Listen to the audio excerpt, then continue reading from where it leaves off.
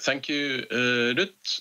I will speak briefly about Statkraft, then some words on decarbonization as such, before talking about Statkraft's initiatives within decarbonization and what we do.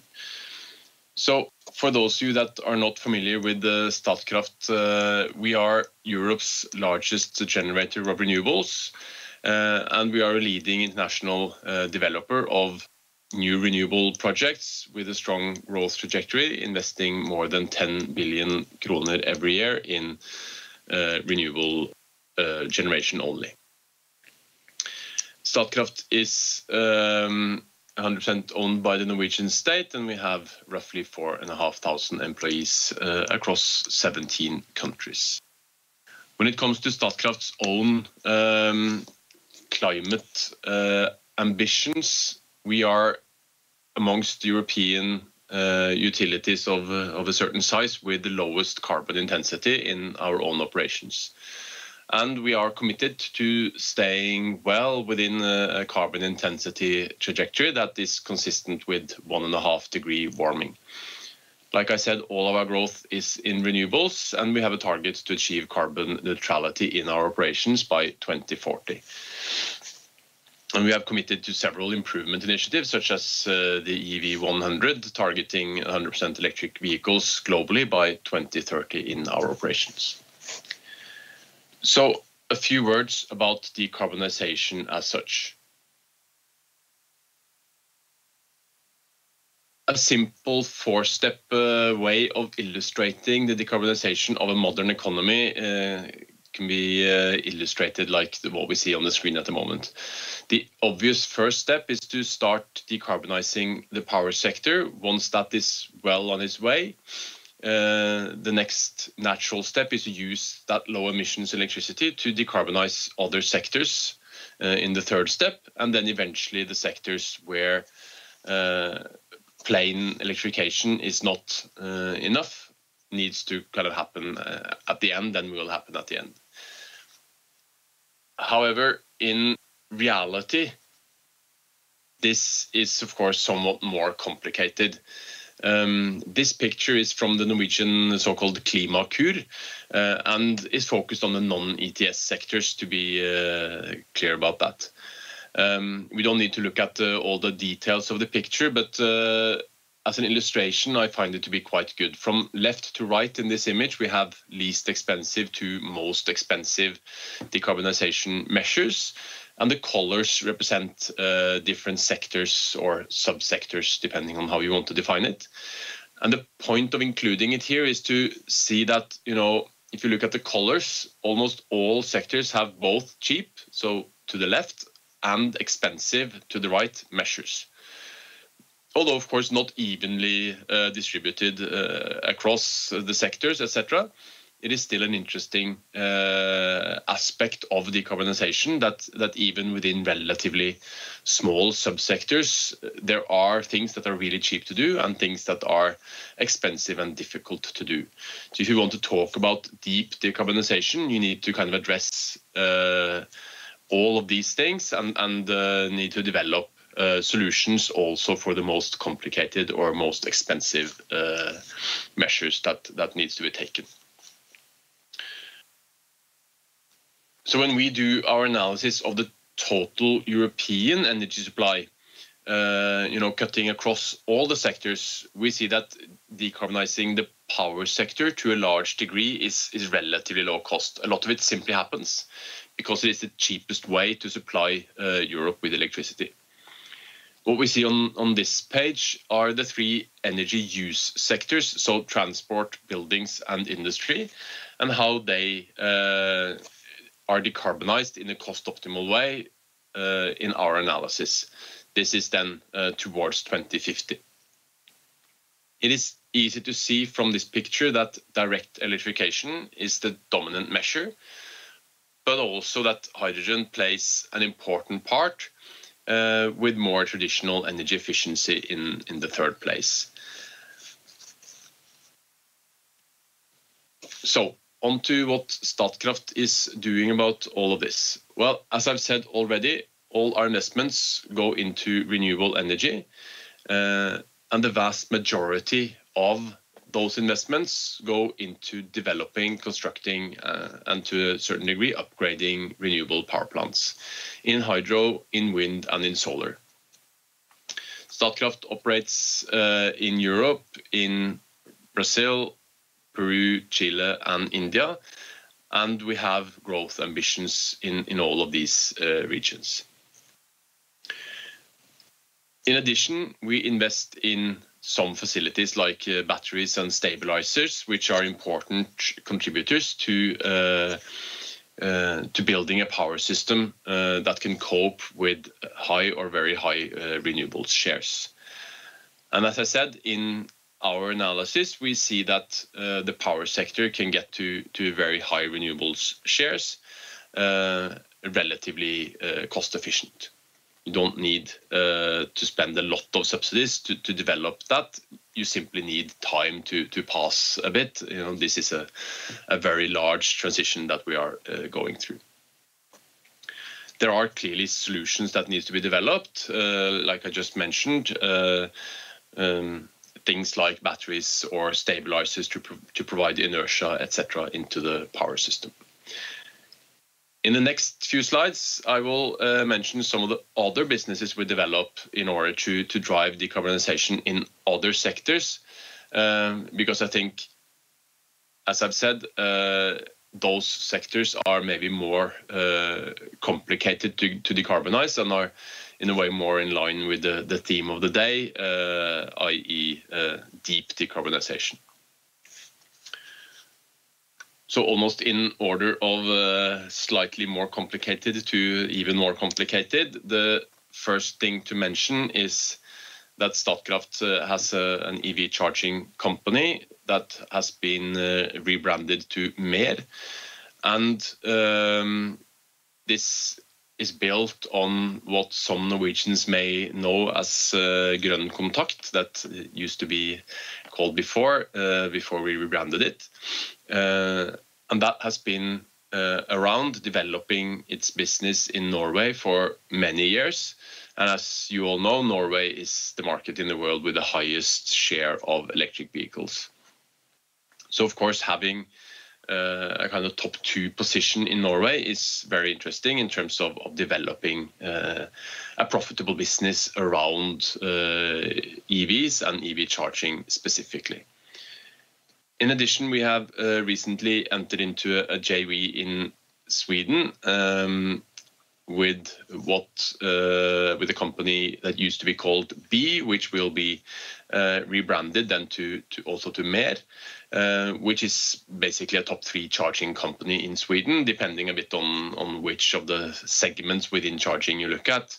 They are leading in some segments and further down in other segments. In addition to that, we have acquired a couple of companies in Germany, actually, and in the kind of on-the-go segment, we have a top 5 position and a growing position.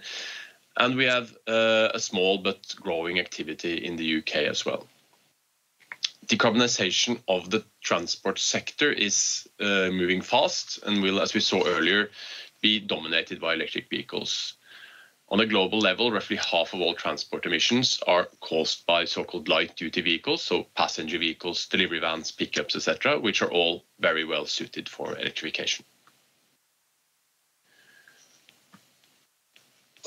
Our analysis also shows, as we've seen, that there will be a large need for hydrogen for cases where direct electrification through vehicles, heat pumps, or similar is not possible. And that hydrogen will probably come from many sources, but as a leading renewables company, it is natural that our focus is on so-called green hydrogen, so hydrogen produced from electricity. The map shows the initiatives that we are involved in within industry and heavy-duty transport on land and sea. And these range from e-methanol in Finnfjord, green steel in Mo i Rana with Celsa, supplying the railways of Inlandsbanan in Sweden, all the way to green ammonia at Herøya. And to go a bit deeper into the Herøya project, this is a project that we are investigating together with Yara and Aker. And one of the challenges of hydrogen as such is to transport and store it, since its energy density is very, very low.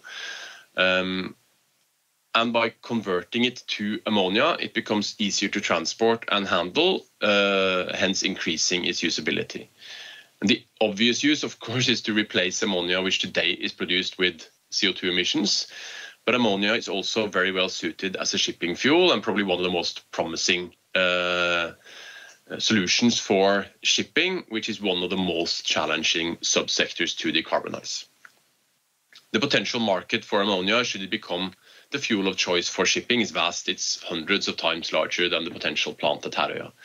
So this, to us, is an exciting project which also can contribute to significant emissions reductions in Norway.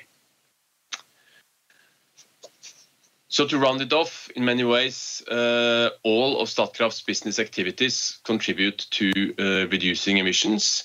And it is our belief that renewables is not part of the solution, it is the solution. Thank you. Thank you so much, Henrik, for that interesting insight in Statkraft's activities. And as you were pointing out at the end of your presentation, you were saying renewables is not part of the solution, it is the solution. And I know that Statkraft's slogan, at least in Norway, it's the future decides. And I was thinking when I was listening to your presentation about the former session that we had, where Kiwan Riahi was giving us, mapping up the landscape for the COP26. And he pointed out that in order to speed up the transition, particularly in many parts of the world, we will need granular solutions, whereas the lumpy ones, like big infrastructure and so on, might not necessarily slow things down, but it doesn't go that fast. And I mean, you're representing the lumpy side in many ways. How do you see this, how do you see the speed of the transition going forward in order to decarbonize the energy system? I think to me, one of the issues almost of the energy transition is this need to kind of have a debate about whether your solution is better than my solution, and we should only go for my solution and not your solution. Because really we need everything to work in parallel at the same time for us to have any chance of reaching the kind of Paris Agreement climate goals. Having said that, I think for me, we need kind of structural large-scale change in order to make this happen. Right in 2020, when we had the first kind of wave of COVID in the developed world, we saw emissions reductions from basically shutting down the many economies and large parts of the economy of 15, 20, 25%. Which to me shows, the answer is not to stop economic activity, then we're not going to get there. We actually need to replace the fossil energy with fossil-free alternatives then, or emissions-free alternatives. Yeah, and thanks a lot for pointing that out. As you said, we need everything that can push us in the right direction. And there's a question from the audience. Do you collaborate with other similar partners, state or privately owned companies globally, to influence and transfer your experiences and competences? Yeah, I think Statkraft works with a lot of different partners across the world.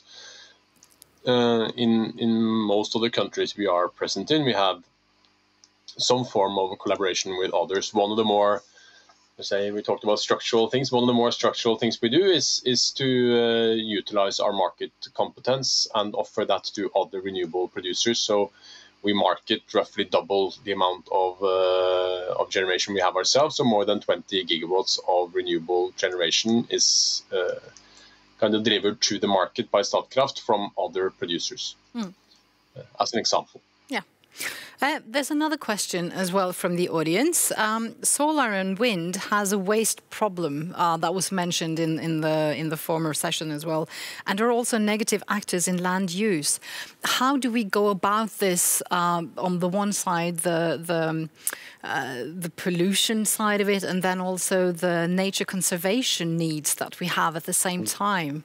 How are you addressing that at Statkraft? No, so addressing the impacts on nature is extremely important for us in our business, and has been so for the more than 100 years we've been operating in Statkraft, coming from the hydropower side, which also has a significant nature impact. I think it is important to really acknowledge that renewable generation, as all other forms of infrastructure, all other forms of power generation, has impacts on the nature around us.